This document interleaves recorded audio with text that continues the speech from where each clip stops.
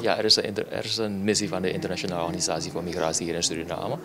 En het doel, eigenlijk moet ik even teruggaan naar 2021, 2020, 2021, waarbij we hebben opgemerkt dat Suriname de inspanningen, of althans de assistentie van de IOM, dus Internationale Organisatie voor Migratie, IOM, heeft ingeroepen om ons te helpen met onze migratiebeleid.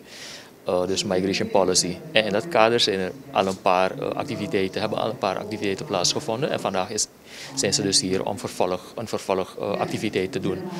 Ze komen dus de overheidsinstanties informeren over de voorgang en eigenlijk over de stand van zaken met betrekking tot hetgeen dat wij vorig jaar hebben afgesproken met ze. Dat is namelijk ons helpen met onze migration management. Vandaag zijn ze dus hier en ze gaan ons dan informeren daarover. I wanted to say this about migration. Many of us, of all of us, certainly many of us, are coming somehow from somewhere else.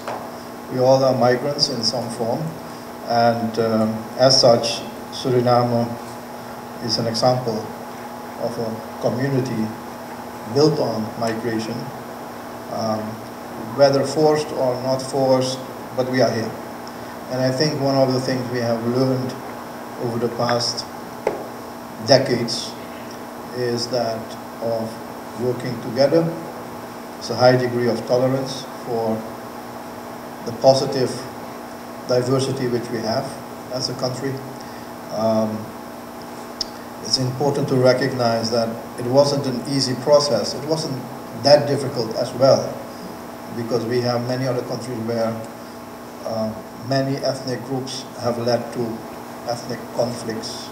We still have some risk of that even in our own region. I must say proudly that Suriname did not have that kind of environment. Maybe here and there a small moment, but it wasn't there. And that is due to good leadership, but also the people and how they engage with each other. So Suriname wants to be the most friendly country in terms of accepting, welcoming Surinamese people from abroad.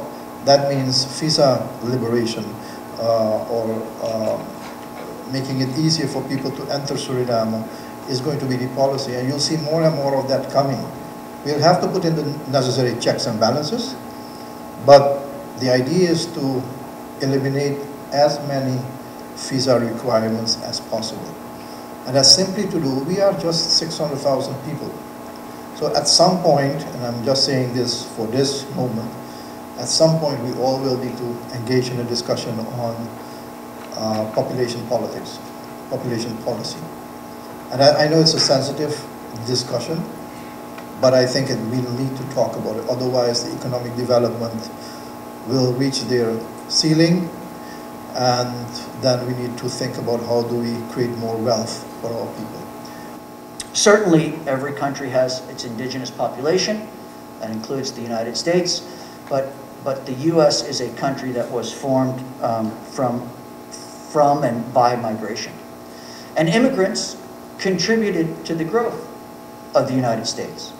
And immigrants contribute to the growth of societies and the building of societies. So while there are lots of challenges around migration, there are also lots of opportunities to take advantage of when migration is adequately managed and properly managed. And this is my, I think, third or fourth time in Suriname, and it's the first time that I come to Suriname since COVID-19, which has been terrible and difficult and challenging for all of us. But I will certainly agree with the Honorable Minister that Suriname is an incredibly friendly place. And every time I come here, I'm sort of struck by the warmth of the Surinamese, the friendliness, the openness of the Surinamese. And I can't tell you how much I appreciate that. It's very refreshing to come to Suriname and to meet with Surinamese. I've never had a negative experience with someone from Suriname. You guys are really wonderful and friendly. And Minister, you are an example of that warmth and that level of sophistication and friendliness, and I'm most grateful to you for that. En tot slot, wat is het vervolgtraject van dit bezoek? Het vervolgtraject van dit bezoek is dus dat ze nu de presentaties doen. Hierna zullen ze ons zeker zullen de verschillende stakeholders die hier nu zijn, zullen hun input geven. Waarna wij zullen gaan ergens in september naar het formuleren van ons eigen migratiebeleid. Dus daarom, nu is het migration management, dus hoe ga je om met migratie? Hoe ga je het managen? Maar we moeten een migratiebeleid daarop loslaten of althans ontwikkelen. En dat is dan het vervolgtraject, ons migratiebeleid. Maar natuurlijk moet je input krijgen van alle ministeries, van alle instanties. En zo breed mogelijk, want niet alleen het ministerie van Buitenlandse Zaken of Defensie of Juspol of Arbeid heeft er baat bij, maar ook de NGO's. Want ook die bekommeren zich om migranten. I believe we need to hear from you. What can be done, what should be done to make the whole framework one which is better. We do not want criminals or international recognized persons to enter Suriname, but what we want is, because that's the minority, that's a small portion of the whole population, it's about a larger group. We want to treat them well. If they can contribute to our economic development or tourism development, mostly welcome. So thank you very much. Wish you an excellent gathering, and I look forward to the results.